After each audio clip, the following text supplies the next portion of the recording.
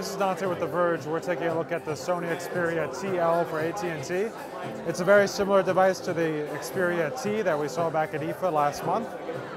It is an Android 4.0 handset that has a 4.6-inch 720p display, and it's running ICS, unfortunately, with a Sony skin on it. The hardware itself is basically unchanged from what we saw back at IFA on the international Xperia T or the TX.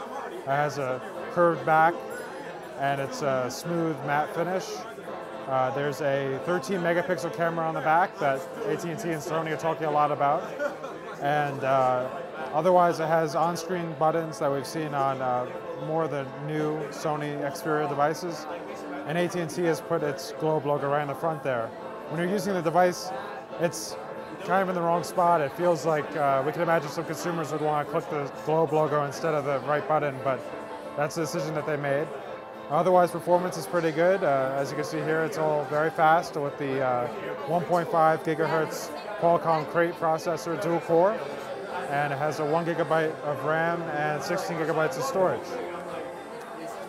And one other complaint that we have about the device is on the side. If you can see here, the power button's in the middle of the device, and then there's the volume rocker, and then the camera, two-stage camera button.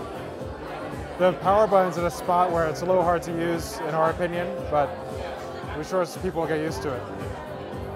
Let's a quick look at the Xperia TL for AT&T.